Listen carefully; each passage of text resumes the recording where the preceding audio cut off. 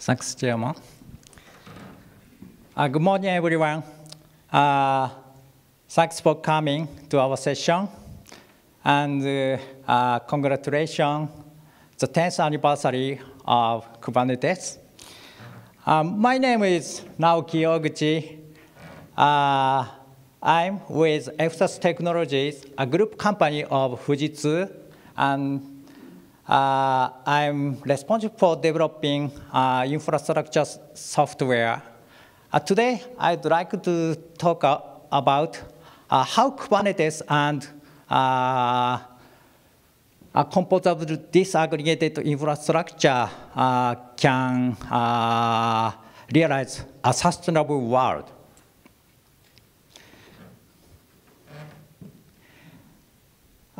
Recently, generative AI opened the age of AI. And as a result, enormous computational resources are required. This needs lots of power to operate. On the other hand, realizing sustainable world is an urgent issue for us. We are always expected to reduce power consumption. That means we need to satisfy a higher performance and power saving simultaneously. To cope with these conflicting requirements, composable disaggregated infrastructure, CDI, is expected to be a solution. CDI is an emerging new server architecture. It disaggregated existing servers into separate components. Each component is connected to PCIe or CXL switch, and they work as a resource pool. By configuring the switch, user can create custom-made server on demand by software definition.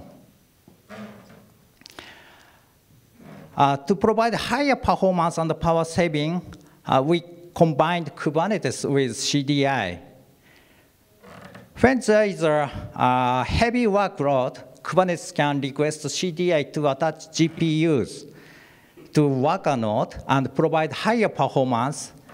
And when there is a lighter workload, Kubernetes can request CDI to detach GPUs and power off to save power consumption.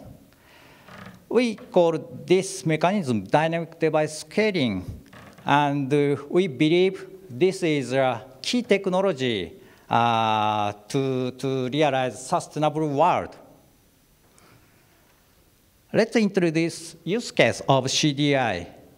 In ION remote real-time AI analysis POC, video streams from security cameras are aggregated, and AI inferences are executed at regional edge cloud.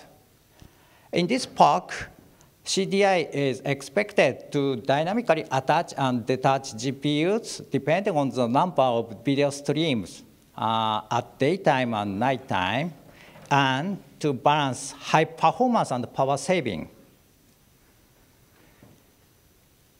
To widely spread the CDI architecture, we believe open development is essential.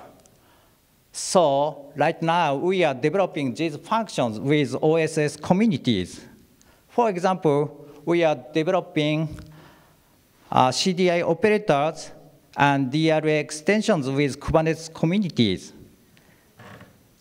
And we also developing CXL functions with the Linux kernel community. Moreover, we are going to be a member of Cloud Native Computing Japan and promote CDI special interested group. As mentioned here, we want to realize a sustainable world with OSS communities. Finally, we are showing our first CDI server and demonstrating dynamic device scaling. at the booth D3. And also, ION Global Forum is showing introduced POC at the booth next to us. So please come and see us. Thank you very much.